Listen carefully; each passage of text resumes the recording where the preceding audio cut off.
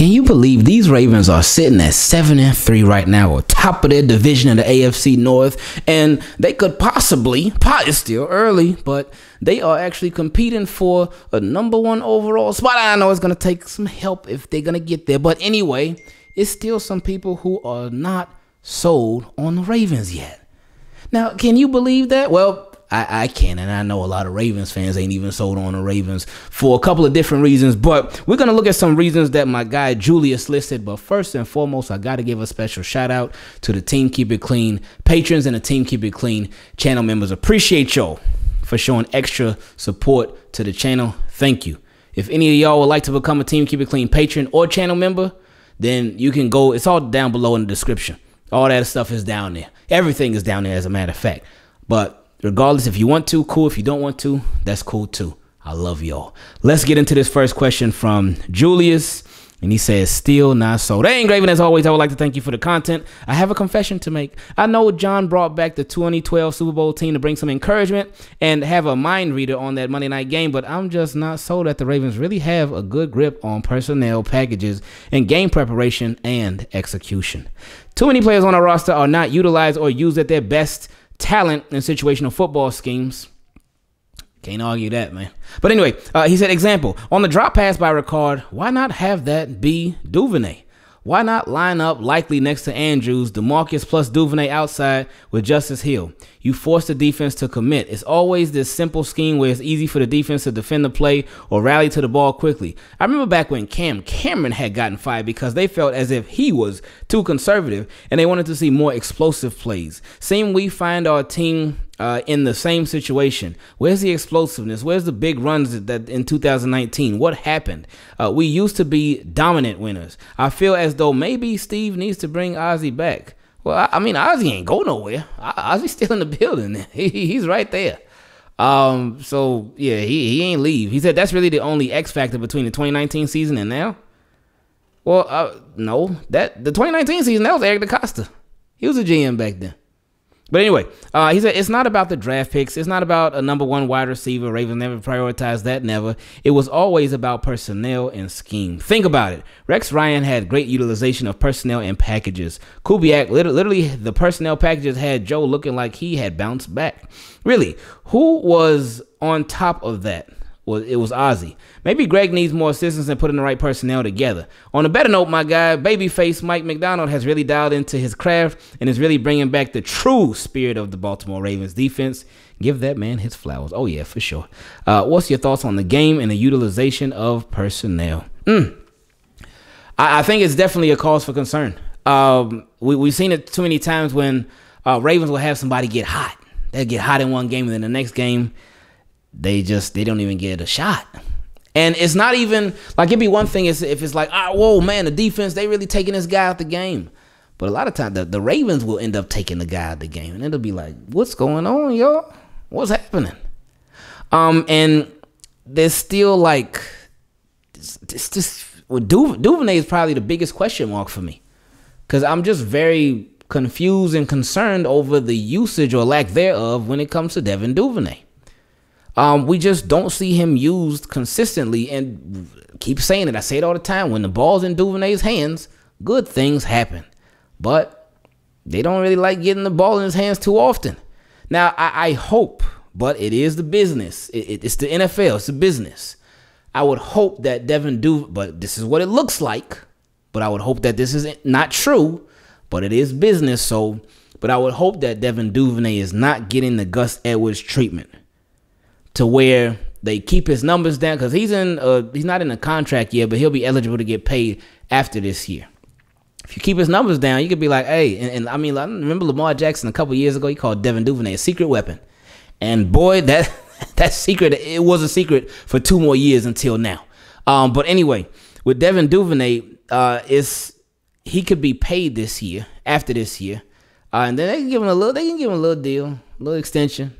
But if you keep his numbers down, then it'll be cheaper than if you let them numbers go up. Now, I don't know if that's the case. I would hope not, because that would hinder your team. That would be hindering your team.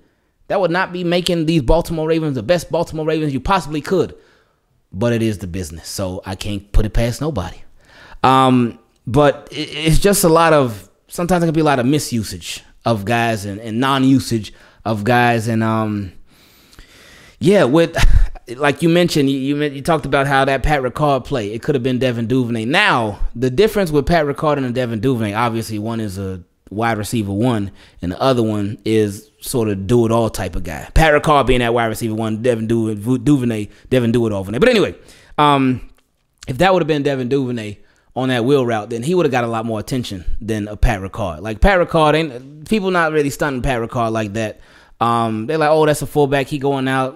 He got a chance to possibly make a catch, but we ain't really stunting him like that. But if it's a wide receiver, another wide receiver like Devin Duvernay going out there, then he will get a lot more attention. But yeah, man, it's definitely a concern. And Ravens, like, again, I know you said you're still not sold, and I can understand why. Ravens, like, I think the biggest way that they're gonna be able to sell this team and make people be sold on them. Obviously, the defense keep doing what they've been doing. The offense keep doing what they're doing, but really, playoff time, man. Playoff time that's going to be the time when they'll really be able to show, like, all right, they are for real. Now, of course, with your record, they 7-3, so that's a beautiful thing. They've won 7 games, they lost 3, and every single game they've had a double-digit lead. So I do think they are a competitor. I do think they are a competitive team. I think they are they are leaning on the side of contender, for sure, because they had double-digit leads even when they weren't clicking like they've been clicking now. So with them cleaning a lot of stuff up, that's a good sign. So I would put them in the contender category. But it's weird because I feel like they are a contender. I'm not completely so, but they are a contender. But again, playoffs is going to answer literally every single question that we really have about this team moving forward. Yeah, this feels like a dream, and you know just what I mean. You see my boy, he like gotta made it. Boy, he's a fan and he like the Ravens, and you know just what I mean. You two team, keep it clean. You see my boy, he like gotta made it. Boy, that's my homie, ain't that right engraving. So team, keep it clean. Welcome to another episode of Questions from Subs. It's a series where you can ask any question you want to, and we answer in the video just like this. Now, I was just telling one of my guys the other day because he hit me up. He was like, "Hey, did you forget about the question, man?" And I told him, like, look, we can't do every single question because we get a lot of questions. Well, for the patrons, we do every question for the patrons. But as far as all the emails and stuff, we can't always do every single one. We have done about 99.99% of all the emails, but there's sometimes when we can't. So I appreciate the fact that y'all are patient.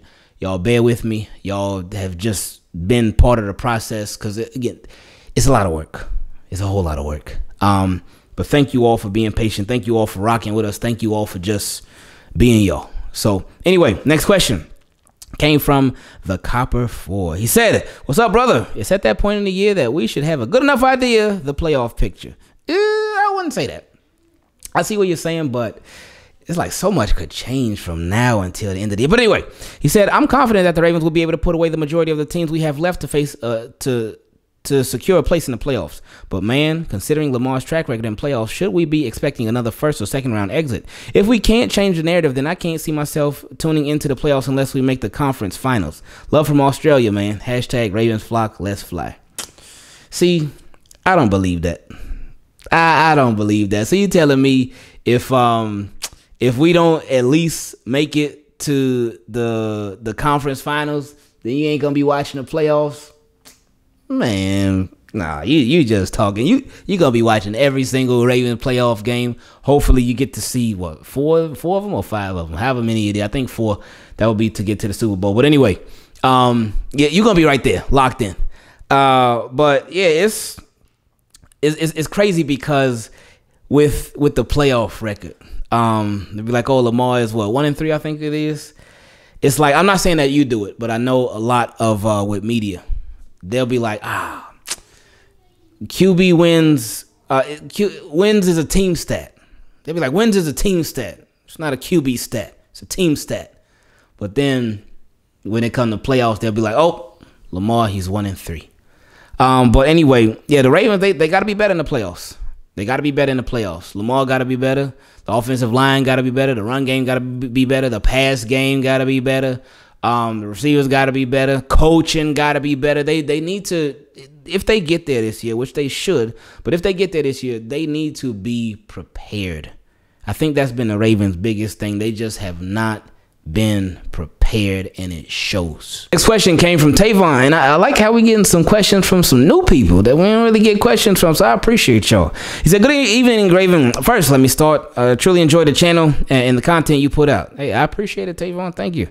He said, here's my question. I've heard you say plenty of times, basically, the Ravens are creatures of habit. Every time we've won the Super Bowl, it's been on the back of a stellar defense and an offense that can get by. Not in 2012. That offense was definitely not just an offense that could get by. They had weapons everywhere, at every level.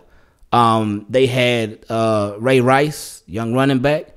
They had Vontae Leach blocking the way. They had a good offensive line, and they just made a switch at the offensive line at the playoffs. But they had Anquan Bolden as the good veteran receiver.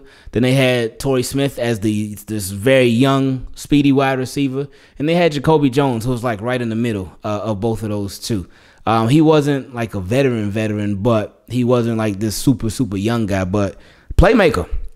But anyway, and Dennis Pitta. I ain't trying to go through the whole list. But he said, the way this season is currently shaping up, it appears the organization is trying to follow the same formula. Do you think the organizational beliefs are that that's the only way to win, hence the hesitation to be aggressive with offensive players like they do with defensive players? Thank you in advance for taking my question. Keep doing what you're doing. Hey, I appreciate it, man. Yeah, I mean, yeah, I definitely think that. The Ravens, they want to win their way. Now, it's funny because I was listening to a conversation with Stephen A. Smith and Keyshawn Johnson, and I loved the conversation because they both brought out great points. But one of the biggest things that they were talking about was philosophy. Keyshawn Johnson was like, this is what the Ravens do. He's like, they're winning. They're 7-3 right now. They've been making the playoffs all these years. He said this is their philosophy. This is who they are. They want to run the ball, play good defense. And he was like, in the playoffs, when you run the ball and play good defense, he said that's what truly wins you playoff games. But Stephen A. Smith was like, hold up. Yeah, this has been their philosophy, but what has it gotten them in the playoffs? Have they been winning in the playoffs? No, they certainly haven't. So wouldn't you want to change something with that? So I just love the back and forth that they were having because they each brought out really good points. But I do really believe that, like you mentioned, I think the Ravens really feel like their way is their way, and that's what they're going to do. So, hey, come playoff time, we're going to see how it works out. Hopefully it does. We'll see. Relax, people. Next question came from another new person sitting in the question, Luffy. He said, what's up, Ingraven? I've been watching you for a while, but this is my first question. I found your channel around the time Lamar got drafted, and I never really wanted to keep up with the team as extensively as I do now. Until I watch your videos. Hey, thank you, man. For real. Seriously, that's special, man. I appreciate that. He said, I like the way you explain things while adding humor to He said, I like the way you explain things while adding humor to your commentary, and your rants are my favorite. Okay. I appreciate you, man. He said, last week I said on the stream that Marcus Williams and Roquan Smith reminded me of the old Ed Reed and Ray Lewis. I didn't mean that they play like them. What I meant was that they're this 2022 version of them regarding the championship team. Everyone has been comparing the 2012 championship Ravens with Joe Flacco's contract situation to this year's team and Lamar's contract situation. All I'm saying is that they are out. They are our premier defensive playmakers, just as the 2012 team had theirs. Another small comparison that also real quick before we move on. Yeah, Marcus, man, this defense is playing excellent. They ain't even got Marcus Williams back yet. Bowser's still coming into his own. Ajabo ain't even hit the scene yet. But Marcus Williams is out, man. If only we could turn off injuries. We could just turn off injuries just for one season, man. Oh, boy. Anyway, he said, another small comparison that also reminds me of the essence of the 2012 team is Jacoby Jones and Duvernay. But I think they are purposely not giving Duve opportunities because they didn't expect him to have a jump like this to help out Lamar. So in order to keep his number down, they don't play Duve now. I know we need a number one, but Lamar's so talented, I believe he could get it done with Duve, Mark, and Robinson. Granted that Bateman is out, and with the help of Gus and J.K., See, he talking about the business right there with dude. He said these pieces are enough to get there and compete because we have Lamar Jackson, but the number one receiver is total domination. Appreciate you for being you. Love watching you progress. And just like Marcus Peters, sadly, I'm out. He ain't gotta do MP like that, man. He ain't do nothing to you, man. But I appreciate that. That was a fun read. So thank you. But yeah, man. Yeah, the whole receiver thing, we know how that goes. We'll see what happens next year. But yeah, Marcus Williams, it's gonna be nice when he comes back, man. It's gonna be nice. I wonder if he's gonna come back like fully healed, or he gonna come back with like a boot on his, a cast on his hand, not a boot. A boot is for feet. But if he gonna come back with a cast on his hand or what, I'm just really curious to see how that goes. But I'm very excited for him to return. Roquan Smith. And again, we know that they're not Ray Lewis and Ed Reed. They can't be. Like that's unfair to ask them to be those guys. But like you mentioned, this 2022 version, and just the big impact that those guys have had, and they haven't even got a chance to play together yet. Yeah, this feels like a dream.